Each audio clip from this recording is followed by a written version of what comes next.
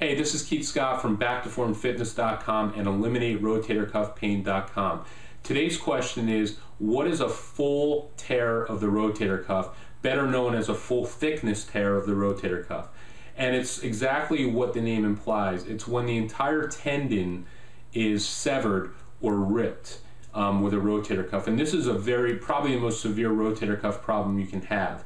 The majority of full thickness rotator cuff tears do require surgery, and therapy alone in most cases isn't going to do a whole lot. With that said, it doesn't mean therapy can't help. Therapy can definitely help get rid of the inflammation, some of the pain, and start to get the rest of the shoulder functioning normally again, which will help tremendously after the surgery occurs. Whatever your situation is, you want to make sure you get to a physician, get a proper diagnosis where they'll take an MRI and they'll be able to tell exactly how bad the tear is, and then move on from there. But a full tear is basically severing of the tendon, and in most cases it's not going to heal back on its own.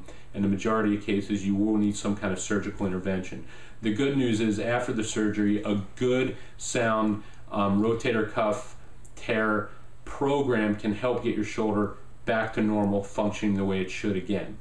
If you want to learn more about eliminating rotator cuff pain, or more just about rotator cuff problems in general, please visit EliminateRotatorCuffPain.com.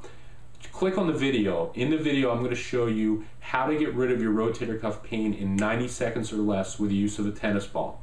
90 seconds or less, a tennis ball, and you can be on your way to getting rid of your rotator cuff pain quickly.